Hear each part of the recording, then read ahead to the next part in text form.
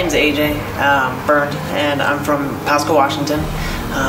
Before I started coming to church, I really didn't have a strong religious background. My parents, we went to church when we were little, but we kind of fell out of it as we grew up.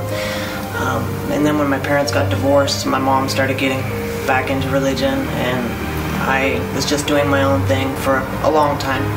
And I just felt like there was something missing a lot of the time.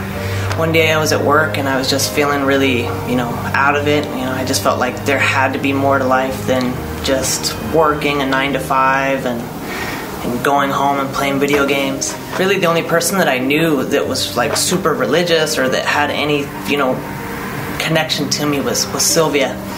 And she had, I texted her and I was asking her about, Jesus and God and religion. And she said, hey, we're having church today. Today's Wednesday. You should come to this church. I think you'd really like it. And I started asking her about it, and I still really hesitant. I didn't want to come, And then she's like, yeah, it's by McCurley, which just happened to be the place where I got a job. And I was like, man, that's another coincidence. Just all these coincidences started adding up. And so I was like, hey man, why not? And then I showed up and just nothing like I was used to. Church to me had always been, sit down, be quiet, face the front, don't make any noise. And then you come here and people are, shaking your hand and hey, how's it going? Like they've known you their whole life. And it just was different. And I don't know, I think I cried probably 4 or 5 times during the first service. I just felt like everything that Vlad was saying was just so spot on to what was going on in my life.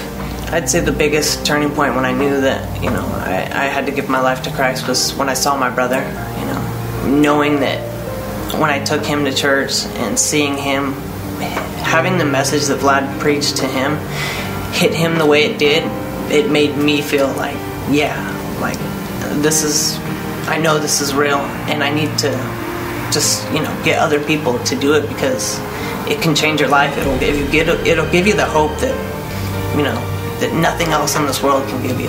So I'm getting baptized to honor the commitment that I've made, not only to myself, but I saw Newfo's testimony and it touched me, and so I figured, life's so short, and if I can help one person, get salvation and find that hope that I was missing, that I needed to get baptized. My goals, I want to become closer to the Holy Spirit, closer to God, and through doing that, I want to be able to, show others what I've learned and hopefully lead them to a life of salvation. AJ, do you believe in Jesus Christ as God's Son and your personal Lord and Savior? Yes, I do. Do you promise to follow Him with good and clear conscience for the rest of your life?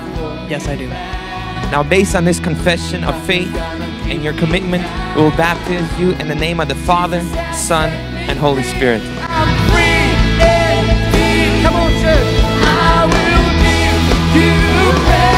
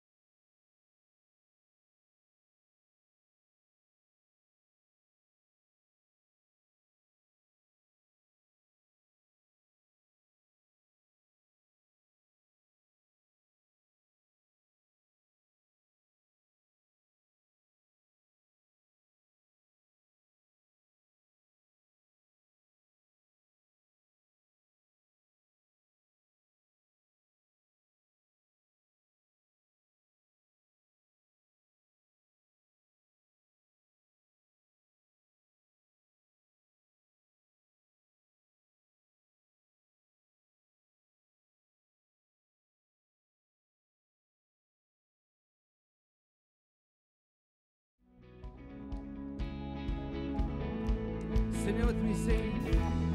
Chains are broken, 'cause you spoken. It is finished at the cross. Now I'm living for your freedom. Jesus, you have set me free. Come on, put your hands together, church.